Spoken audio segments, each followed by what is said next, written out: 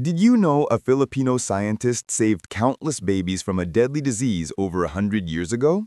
Back in the early 1900s, infant beriberi, a vitamin B1 deficiency, was killing babies across the Philippines. The problem? Polished white rice, promoted by colonial authorities, stripped rice of its essential nutrients. Enter Dr. Manuel A. Zamora, a chemist and pharmacist from Capo.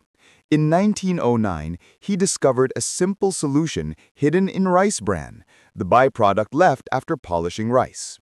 He extracted its vitamin B1 and created the Tiki-Tiki formula, the first effective B1 supplement derived from a local source.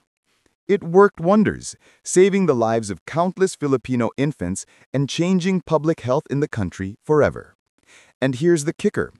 Big American pharmaceutical companies offered him huge sums for the patent, but Zamora refused. Why? He wanted Tiki-Tiki to stay in the Philippines, affordable and accessible for Filipino children. That's true Pinoy pride.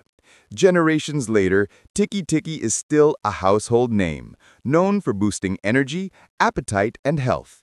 From a lab in Quiapo to every Filipino home, it's more than a vitamin. It's a symbol of Filipino ingenuity, compassion, and courage.